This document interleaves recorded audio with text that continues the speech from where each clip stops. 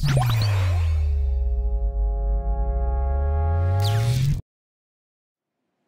afternoon.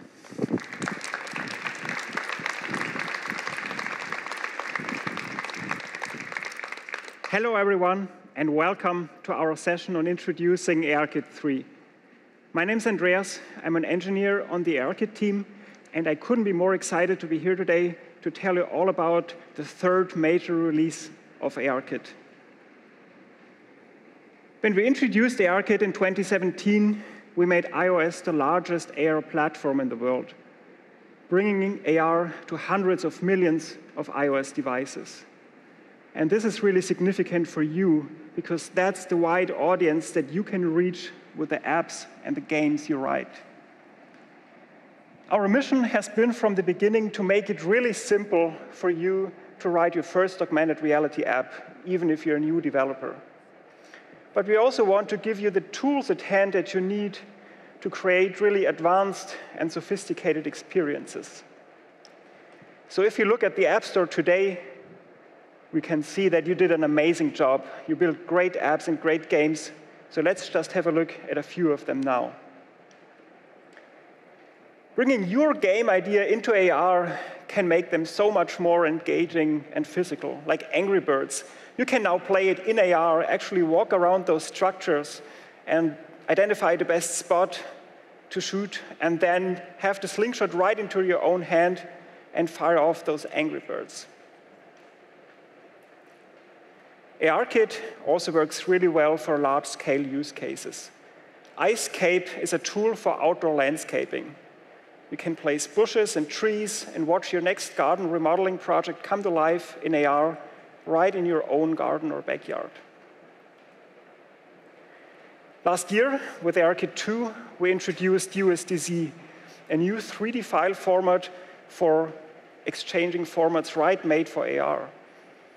Wayfair uses this to place virtual furniture right in your home. By leveraging arkit's advanced scene understanding features, like environment texturing, these objects really blend nicely with your living room. And Lego is making use of arkit's 3D object detection capabilities. It finds your physical Lego set and enhances it in AR.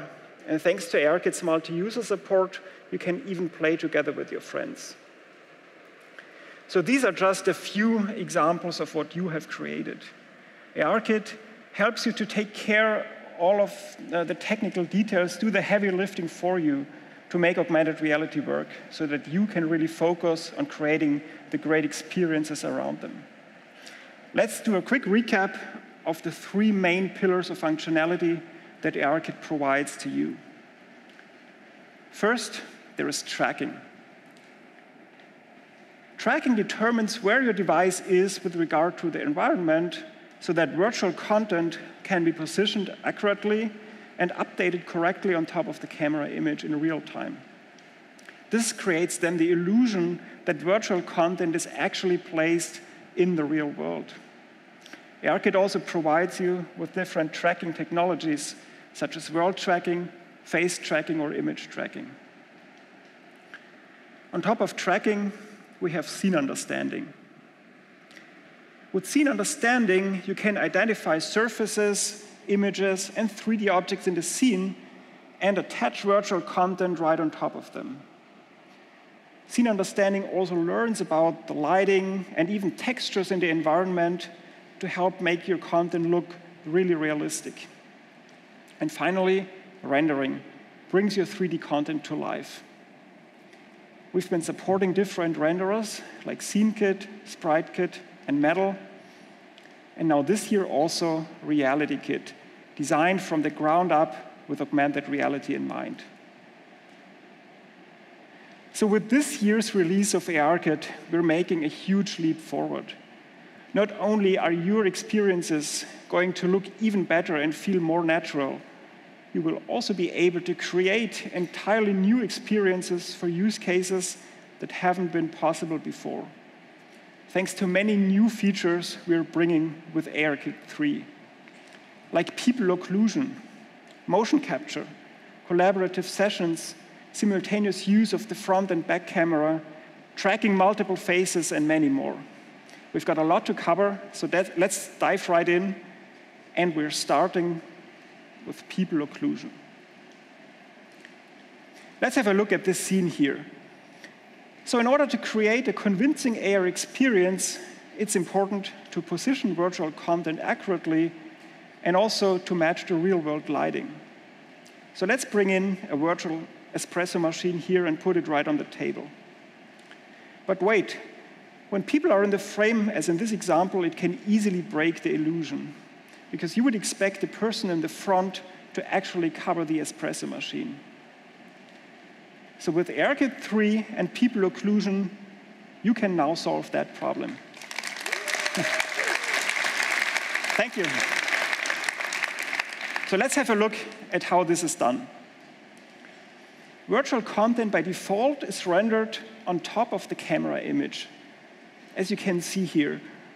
For a pure tabletop experience, this is fine, but if any people in the frame are in front of that object, the augmentation doesn't look correct anymore.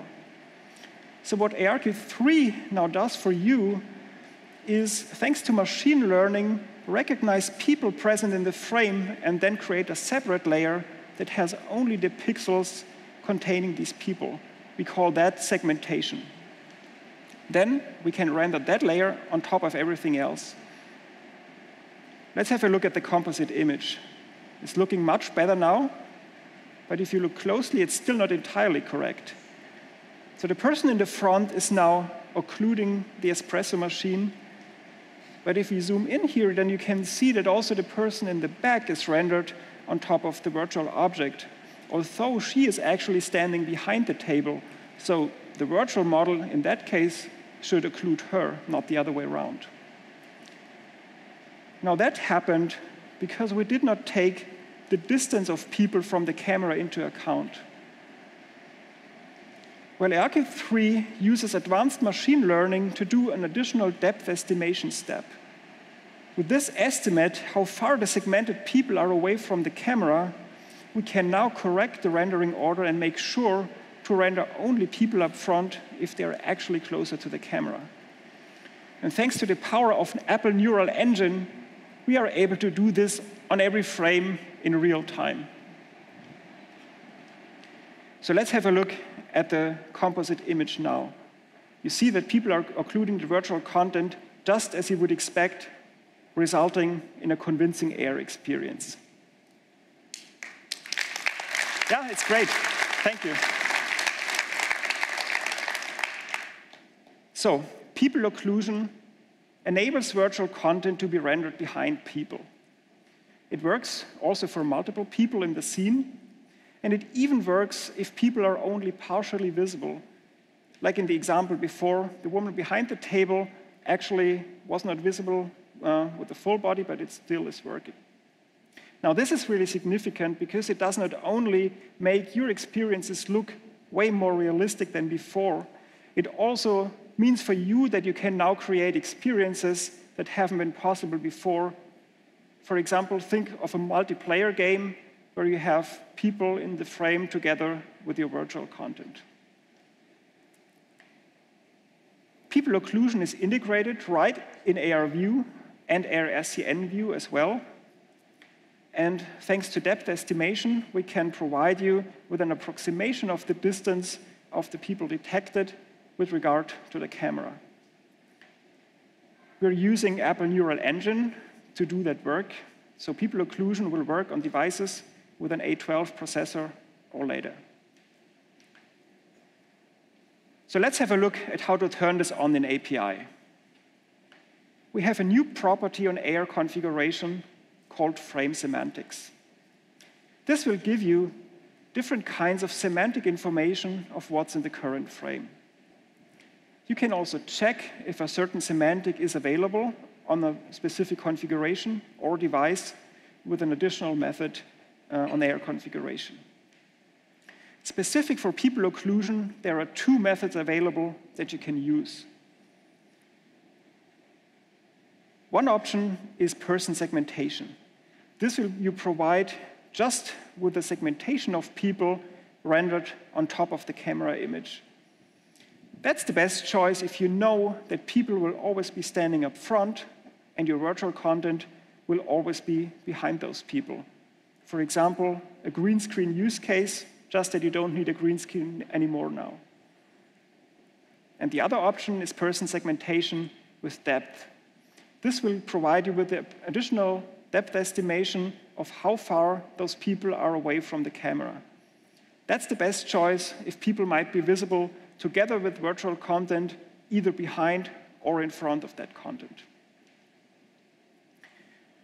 If you do your own rendering using Metal, or for advanced use cases, you can also directly access the pixel buffers with the segmentation and the estimated depth data on every AR frame.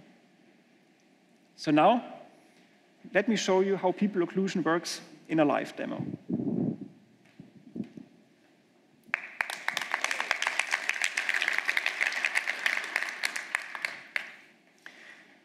So here in Xcode, I have a small sample project using the new RealityKit API. And let me quickly walk you through what it does. So in our viewDidLoad method, we're creating an anchor entity looking for horizontal planes, and we're adding this anchor entity to the scene. Then we're retrieving the URL of a model to load and load it using model entities asynchronous loading API. We add the entity as a child of our anchor and also install gestures so that I will be able to drag the object around on the plane. So what this does, thanks to RealityKit, is automatically set up a world tracking configuration, because we know that we need world tracking for plane estimation. And then, as soon as a plane is detected, the content will automatically be placed. Now this is not using people occlusion yet, but I have already a stub to turn this on. It's called toggle people occlusion, and what I want to implement is a method that lets me switch people occlusion on and off when the user taps the screen. So let's go ahead and implement that now. So the first thing I'm going to do is actually check if my world tracking configuration supports the person segmentation with depth frame semantics. It's recommended that you do that always, because if the code is run on a device that does not have Apple Neural Engine and this frame semantics is not supported, we want to gracefully handle that case. So if that's the case, we would just display a message to the user that people occlusion is not available on that device. Then let's actually move on and implement the toggle. I'm going to do a switch statement on the frame semantics property of our configuration here. And if person segmentation with depth is part of the frame semantics, then we remove it and tell the user that people occlusion is now turned off.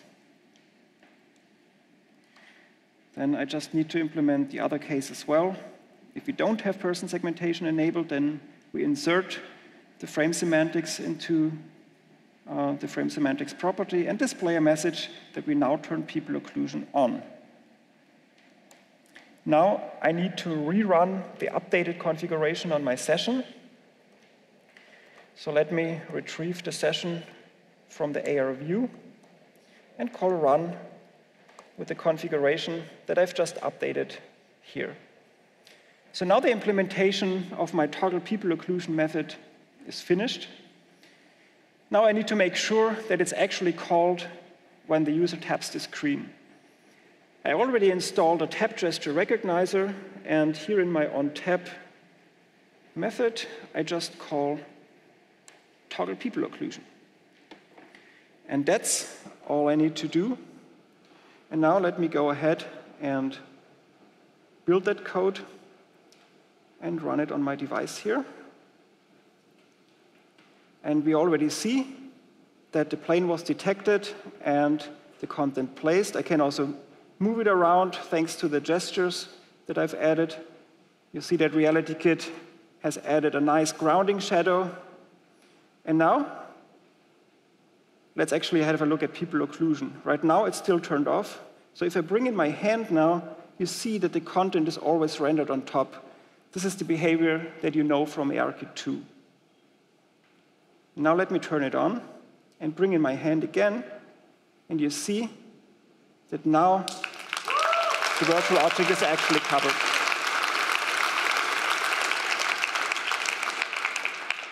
And that's people occlusion in arkit 3.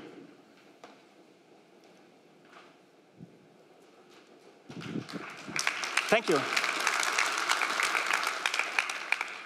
So let's talk about another exciting new feature of arkit 3, which is motion capture. With motion capture, you can track the body of a person, which can then, for example, be mapped to a virtual character in real time. Now, this could only be done with external setup and special equipment before. Now, with the arkit 3, it just takes a few lines of code and works right on your iPad or iPhone. So motion capture lets you track a human body both in 2D and in 3D, and it provides you with a skeleton representation of that person. This, for example, enables to drive a virtual character, and this is made possible by advanced machine learning algorithms running on Apple Neural Engine. So it's available on devices with an A12 or later processor. Let's look at 2D body detection first. How to turn this on? We have a new frame semantics option called body detection. This is supported on the world tracking configuration and on image and orientation tracking configurations as well. So you simply add this to your frame semantics and call run on the session. Now let's have a look at the data you will be getting back. Every AR frame delivers an object of type AR body 2D in the detected body property if a person was detected. This object contains a 2D skeleton, and the skeleton will provide you with all the joint landmarks in normalized image space. They are being returned in a flat hierarchy in an array, because this is most efficient for processing, but you will also be getting a skeleton definition. And thanks to the skeleton definition, you have all the information how to interpret the skeleton data. In particular, it contains information about the hierarchy of joints. For example, the fact that the hand joint is a child of the elbow joint. And you will also be provided with names for joints that can then be used for easier access. So let's have a look at how this looks like. Here's a person we detected in our frame, and that's the 2D skeleton provided by arkit. As mentioned before, important joints are named to make it easy for you to find out the position of a particular one you're interested in, for example, the head or the right hand. So this was 2D. Now let's have a look at 3D motion capture. 3D motion capture lets you track a human body in 3D space, and it provides you with a three-dimensional skeleton representation. It also provides you scale estimation to let you determine the size of the person that is being tracked. And the 3D skeleton is anchored in world coordinates. Let's see how to use this in API. We are introducing a new configuration called AR body tracking configuration. So this lets you use 3D body tracking, but it also provides the 2D body detection that we have seen before. So the frame semantics is turned on by default in that configuration. In addition, this configuration also tracks the device's position and orientation and provides selected world tracking features, such as plane estimation or image detection. So with that, you have even more possibilities in what you can do using body tracking in your AR app.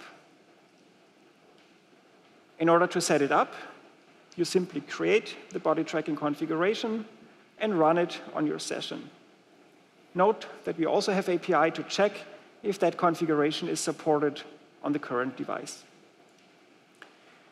So now, when arkit is running and detects a person, it will add a new type of anchor, an AR body anchor.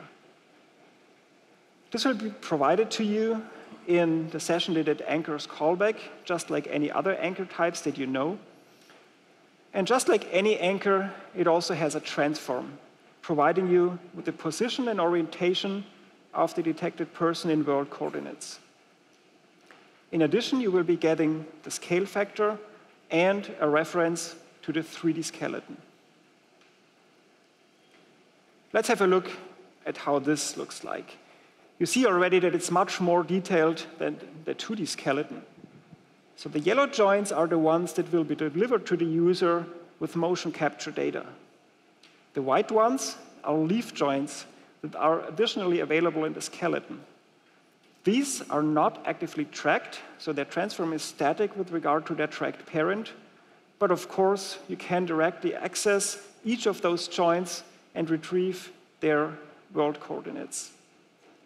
Again, we also have labels for the most important ones, and API to query them by name so that you can easily find out about a particular joint you're interested in. Now, I'm sure that you can come up with a lot of great use cases for this new API, but I want to talk about one particular use case that might be interesting for many of you, which is animating 3D characters. By using arkit in combination with RealityKit, you can drive a model based on the 3D skeleton pose, and it's really simple to do. All you need is a rigged mesh. You can find an example for that in one of our sample apps that you can download on the session homepage. But of course, you're also free to make your own in a content creation tool of your choice. Let's see how easy it is to do that in code. It's built right in RealityKit API, and the major class you will be using is the body tracked entity. So here's a code example using RealityKit API. The first thing you're going to do is create an anchor entity of type body and add this anchor to the scene. Next, you're going to load the model. In our case, it's called robot. We're using the asynchronous loading API for that, and in the completion handler, you will be getting the body tracked entity that we now just need to add as a child to our body anchor. And that's already all you need to do. So as soon as arkit now adds the AR body anchor to the session, the 3D pose of the skeleton will automatically be applied to the virtual model in real time. And that's how simple it is to do motion capture with arkit 3. Thank you. So now, let's talk about simultaneous front and back camera. arkit lets you do world tracking with the back-facing camera and face tracking with a true depth camera system on the front. Now, one really highly requested feature from you was to enable user experiences with the front and the back camera together. Now with arkit 3, you can do that. So with this new feature, you can build AR experiences using both cameras at the same time. And what this means for you is that you can now build two new types of use cases. First, you can create world tracking experiences, so using the back-facing camera, that also benefit from face data captured with the front camera. And you can create face tracking experiences that make use of the full device orientation and position in 6 degrees of freedom. All of this is supported on A12 devices and later. Let's see an example. So here we're running world tracking with plane estimation, but we also placed a face mesh on top of the plane and are updating it in real time with the facial expressions captured through the front camera. So let's see how to use concurrent front and back camera in API. First, let's create a world tracking configuration. Now, the configuration that I choose determines which camera stream is actually displayed on the screen. So in that case, it would be the back-facing camera.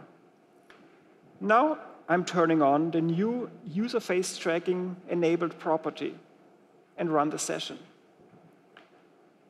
This will cause that I receive face anchors. And I can then use any information from that anchors, like the face mesh, blend shapes, or the anchors transform itself. Now note, since we are working with world coordinates here, the user face transform will be placed behind the camera, which means that in order to visualize the face, you would need to translate it to a location somewhere in front of the camera. Now let's also look at the face tracking configuration. You create your face tracking configuration, just as you would do it always, and set world tracking enable to true. And then, after you run the configuration, you can access in every frame, for example, in the session.update frame callback, the transform of the current camera position. And you can then use that for whatever use case you have in mind. And that simultaneous front and back camera in arkit 3, we think that you will be able to enable many great new use cases with this new API. Thank you. And now, let me hand it over to Thomas, who will tell you all about collaborative sessions.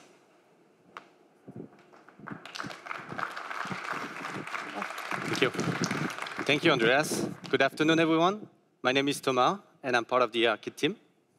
So let's talk about collaborative sessions. In arkit 2, you could create multi-user experiences with the ability to save and load world maps. You had to save a map on one device and send it to another one in order for your users to jump into the same experience again. It was a one-time map sharing experience, and after that point, most of the users wouldn't share the same information anymore. Well, with collaborative sessions in arkit 3, we now continuously share your mapping information across the network. This allows you to create ad hoc multi-user experiences where your users are more easily accessing the same session. Additionally, we also allow you to share, or we actually share AR anchors across all devices. All those anchors are identifiable with anchors session IDs on those ones. Note that at this point, all the coordinate systems are independent from each other, even though we still share the information under the hood. Let me show you how this works. So in this video here, we can see two users. Pay attention to the colors. One user will be showing feature points in green, and another user will be showing feature points in red. As they move around the environment, they're starting to map their environment and add more feature points to it. At this point, and this is the internal representation of their internal maps, they don't know about each other's maps. As they move around, they gather more feature points. When they gather more feature points in the scene, and you can see the internal maps and pay attention to the color, and they find a matching point, then those internal maps will then merge into each other's and will only form one map only, which means that each users will now understand each other's scene understanding. As they move around, they map even more information, and they continue sharing that under the hood. Additionally, arkit 3 provides you with AR participant anchors that allows you to understand where another user is in real time in your environment. This is really handy if you want to display, for example, an icon or something to represent that user. As mentioned earlier, arkit 3 also share AR anchors under the hood, meaning that if you share or add an anchor on one device, it will automatically show up on the other device. Let's now have a look at how it works in code. As Andreas mentioned earlier, arkit is really well integrated with RealityKit. If you want to enable a collaborative session with RealityKit, it's pretty simple. You first need to set up your multi-peer connectivity session. Multi-peer connectivity framework is an Apple framework that allows you for discovery and peer-to-peer connections. Then you need to pass this multi-peer connectivity session to the AR scenes view synchronization service. And finally, as every ARKit experiences, you have to set up your AR world tracking configuration set the use collaboration enabled flag to true, and run that configuration on the session. And that's it. So what's going to happen then? So arkit, when setting up the use collaboration enabled flag to true, will essentially, and running that configuration on the session, will essentially create a new method on the AR session delegate for you to be transferring that data. In the reality kit use case, we'll take care of it. But if you're using arkit in another renderer, then you'll have to send that data across the network. This data is called AR collaboration data. arkit can create at any point in time an AR collaboration data package that you then have to forward again to other users. This is not limited to only 2 users. You can have a large amount of users in that session. During that process, arkit will generate additional AR collaboration data that you will have to forward to other devices and broadcast that data. Let's see how that works in code. So you first need to set up your multi-peer connectivity in this example, or you can also set up any network framework of your choice and make sure that your devices are sharing the same session. When they do, then you need to enable the AR world tracking configuration with this is collaboration enabled flag to true. When this is the case, you need to then run the configuration. At this point, you will then have a new method available on the delegate for you where you will be receiving some collaboration data. Upon receiving that data, you need to make sure to broadcast it on the network to other users that are also in this collaboration session. Upon the reception of that data on other devices, you need to update your AR session so that it knows about this new data. And that's it. This collaboration session data automatically exchange all the user-created AR anchors. Each anchor is identifiable by its session ID so that you can make sure to understand from which device or which AR session the anchor is coming from. As mentioned earlier, the AR participant anchor represents in real time the participant position, which can be very handy in some of your use cases. So this is how you create collaborative sessions.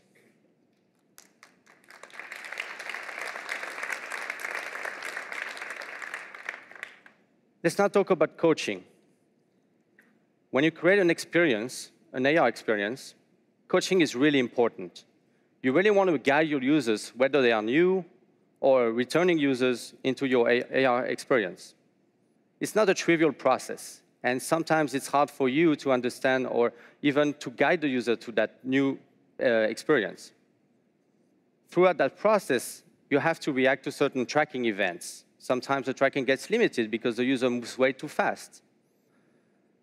So far, we've been providing you with human interface guidelines that allowed you to provide some guidance for the onboarding experiences. Well, this year, we're embedding that in the UI, in a UI view. And we call it the AR coaching view. This is a built-in overlay that you can directly embed in your AR applications. It guides your users to a really good tracking experience. It provides a consistent design throughout your applications so that your users are very familiar with it. You actually may have seen that design before. We have it in AR Quick Look and in Measure. This new UI overlay automatically activates and deactivates based on these different tracking events. And you can also adjust certain coaching goals. Let's have a look at some of those overlays. So in the AR coaching view, we have multiple overlays. The onboarding UI provides the users the ability to understand what you're looking for, and in this case, surfaces. Most of the time, your experience requires a surface to place content onto it. So if you enable plane detection on your configuration, then this overlay will automatically show up. Secondly, we have another overlay that provides the user with the ability to understand that they have to move around a little bit more to gather additional features so that tracking can work best. And then finally, we have another overlay which help your user relocalize against certain environments in case of lost tracking, for example, or if the app went into the background. Let's look at one example. So in this example, we're asking a user to move the device around to find a new plane. And as soon as the user is moving around and gathering more feature, then the content can be placed and the view deactivates automatically. So you don't have to do anything. Everything is handled automatically.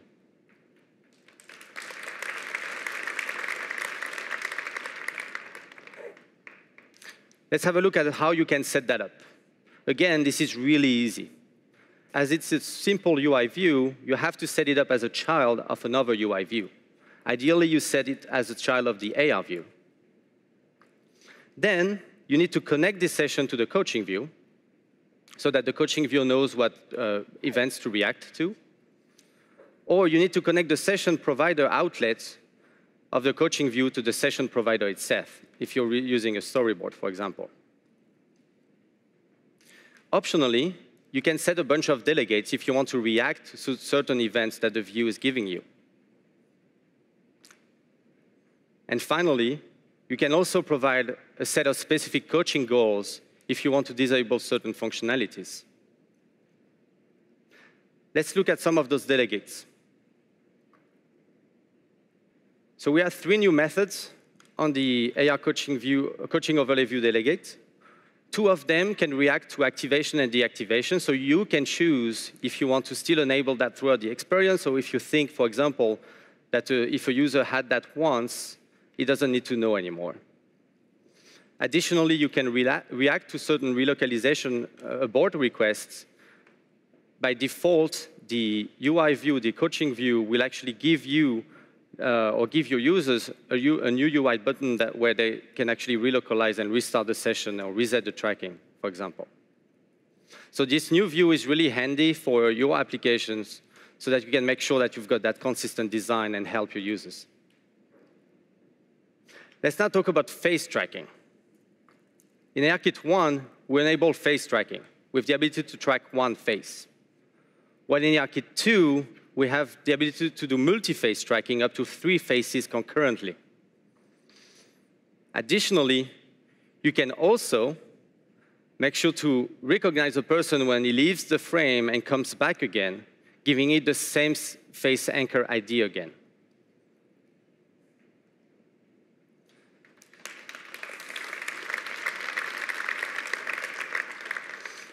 So multi-face tracking tracks up to 3 faces concurrently and provides you with a persistent face anchor ID so that you can make sure to recognize one user throughout the session.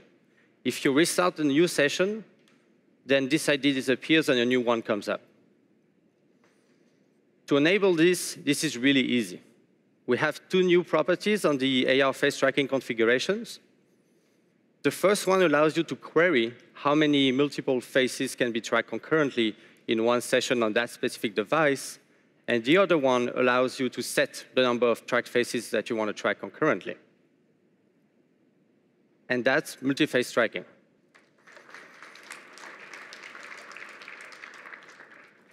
Let's now talk about a new tracking configuration that we called AR positional tracking configuration.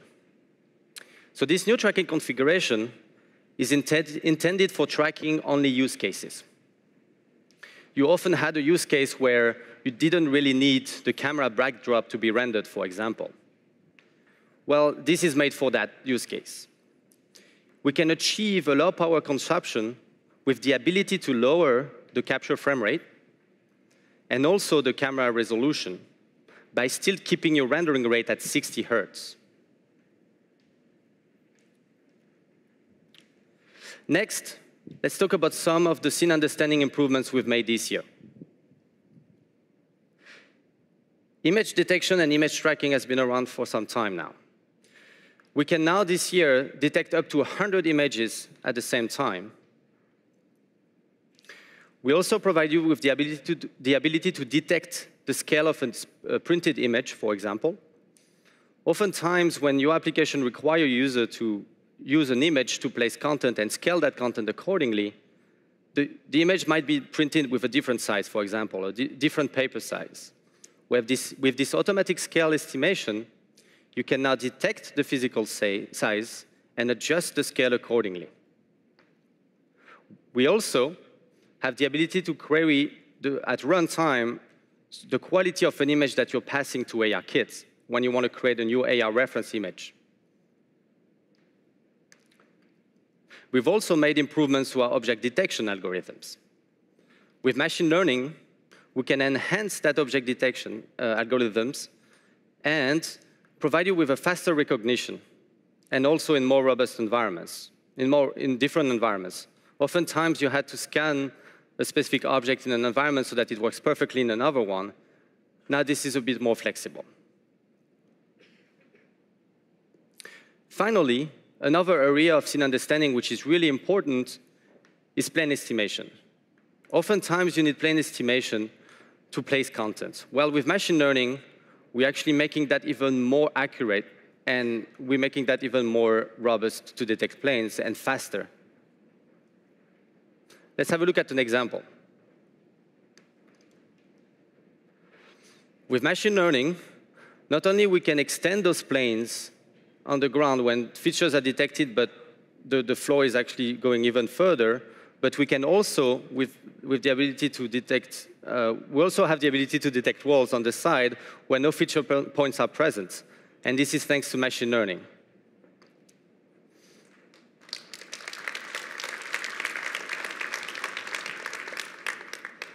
As you can see here, as you saw on the previous video, we had a couple of classifications on the planes. Well, this is done again with machine learning, and last year we introduced 5 different classifications: wall, floor, ceiling, table, and seat. Well, this year we're adding 2 additional ones. We are adding the ability to detect doors and windows. As mentioned earlier, plane classification is really important, or plane estimation is really important to place content in the world. This is actually ideal for object placement. You always want your objects to be placed on a surface. Well, this year with a new raycasting API, you can now even easier place your content, like more precisely, and this is even more flexible. It supports any kind of surface alignment, so you're not always bound to vertical and horizontal anymore. But also, you can track your raycast over time, meaning that as arkit, or as you move your device around and arkit detects more information about the environment, it can accurately place your object on top of the physical surface as those planes are evolving. Let's see how you can enable that in arkit. Well, it starts with creating a raycast query. A raycast query has 3 parameters. The first one decides from where you want to perform that raycast. In this example, we're doing this from the screen center. Then you need to tell it like what you want to allow in order to place that content or get the transforms back. And additionally, you need to tell it which alignment you want. It can be horizontal, vertical, or any. Then you need to pass that query onto the track raycast method on your AR session. This method has a callback that will allow you to react to the new transform and result giving to you with that raycast, so that you can adjust your content or your anchors accordingly. And then finally, when you are done with this raycast, you can just stop it. And those are some of the raycasting improvements that we've done this year. Let's move on with some of the visual coherence enhancements we've made. So this year, we have this new AR view that allows you to activate and deactivate different render options on demand. It can also be automatically deactivated and activated based on your device capability. Let's look at an example of this. You've probably seen that video before. Look at how the quadrocopter actually moves around and how the objects are moving as well on the surface and how real all of this looks like. When everything disappears, you actually don't even realize that those objects were virtual. Let's look at some of those visual coherence enhancement we've made. Let's look again at the beginning of that video, and let's pause for a second when those balls are rolling on the table. Here you can see the depth of field effect, which is a new feature of Reality Kit. Your AR experiences are designed for small and big rooms. The camera on your iOS device always adjusts their focus to the environment. Well, the depth of field feature allows to adjust the focus on the virtual content so that it matches perfectly with your physical one, so that the object blends perfectly in the environment. Additionally, when you move the camera quickly, or when the object moves quickly, you can see that blurriness occurring. Well, and then most of the time, when you have a regular renderer and no motion blur effect, then your virtual content stands out. And it doesn't really blend nicely in the environment. Well, thanks to VIO camera motion and the sensor parameters, then we can synthesize the motion blur, and we can apply it on the virtual object so that it blends perfectly in your environment. This is available on the SCN view and on the AR view as well. Let's look again at this example where everything looks really good.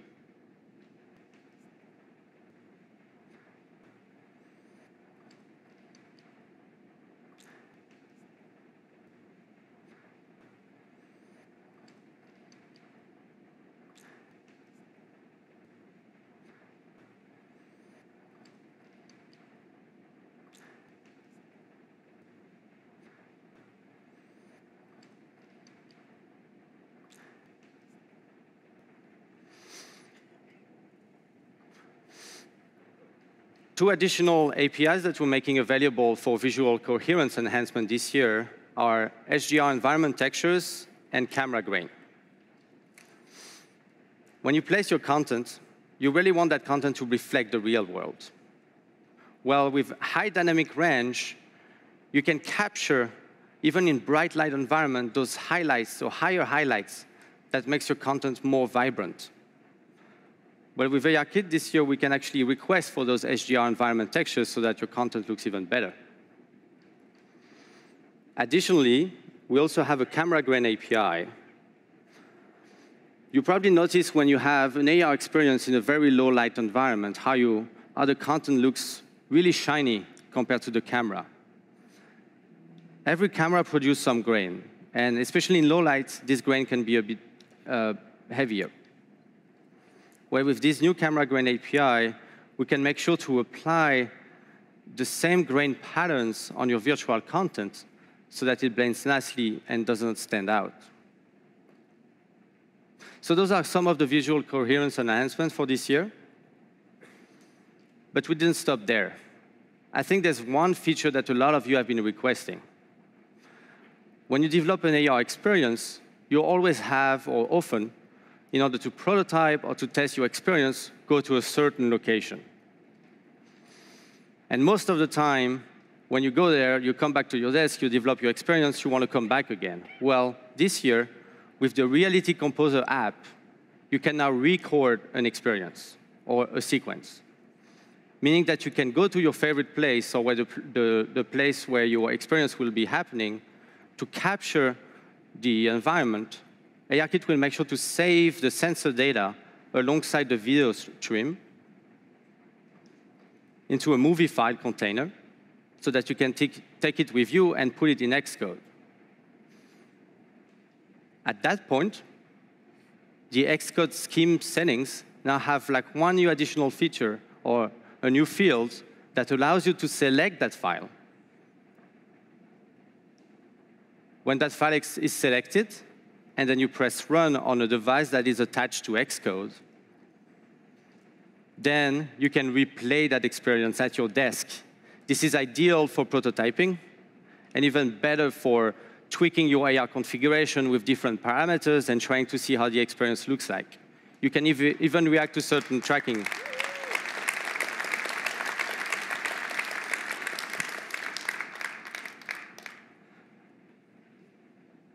So this is great. I think you've got a lot of different tools this year in ARKit 3 where you can enhance your multi-user experiences with collaborative sessions, multiple face tracking. You can improve the realism of all your AR apps with RealityKit's new coherence effect, and also the new visual effects on the AR world tracking configuration. You can enable new use cases with the new motion capture, and also the simultaneous face and back camera. And of course, there are lots of improvements under the hood on existing features, as an example, with object detection and machine learning. And last but not least, the record and replay workflow, I think, will make your design and your experience prototyping even better than before. So I'm really looking forward for you to go and download our samples on the website. We also have a couple of labs, one tomorrow and one on Thursday, where I hope you will be coming and asking us the questions you have, or just to chat. And then we also have 2 in-depth sessions, one of which is around bringing people into AR, which will talk more about people occlusion and motion capture. And the second one is about collaborative AR experiences. I hope you enjoyed the rest of the conference. Have a great day. Bye.